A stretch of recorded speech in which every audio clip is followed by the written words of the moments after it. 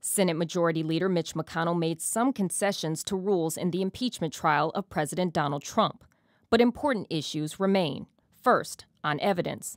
The House impeachment managers, all Democrats, can now admit evidence from the House record in the Senate trial, unless there's a vote against it. The duration of opening arguments has changed as well. Rather than forcing each side to make their opening arguments in 24 hours over 2 days, it'll now be divided into 3. That likely means ending each night around 9, rather than midnight. But there's still no agreement on calling witnesses, at least not yet. McConnell says that will be discussed after opening statements. Fair is fair. The process was good enough for President Clinton, and basic fairness dictates it ought to be good enough for this president as well. So, the eyes are on the Senate. Will there be a fair trial?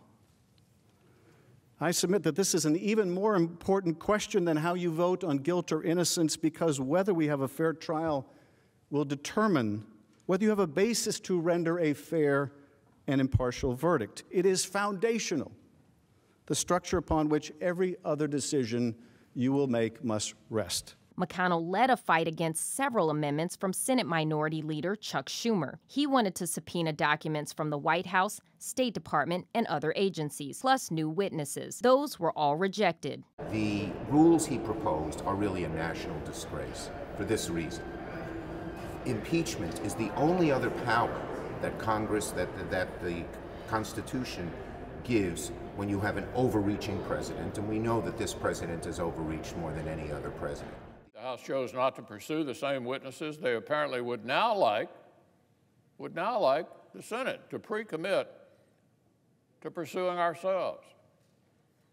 As I've been saying for weeks, nobody will dictate Senate procedure to United States senators.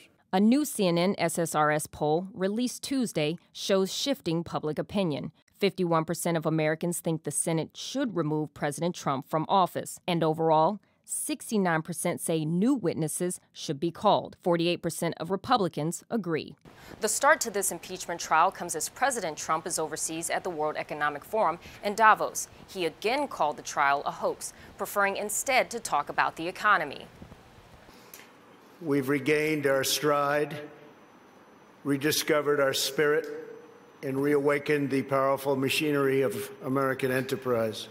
America is thriving, America is flourishing, and yes, America is winning again like never before.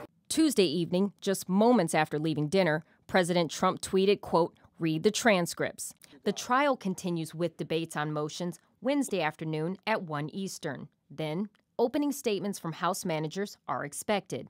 Newsy will carry every minute live without partisan spin.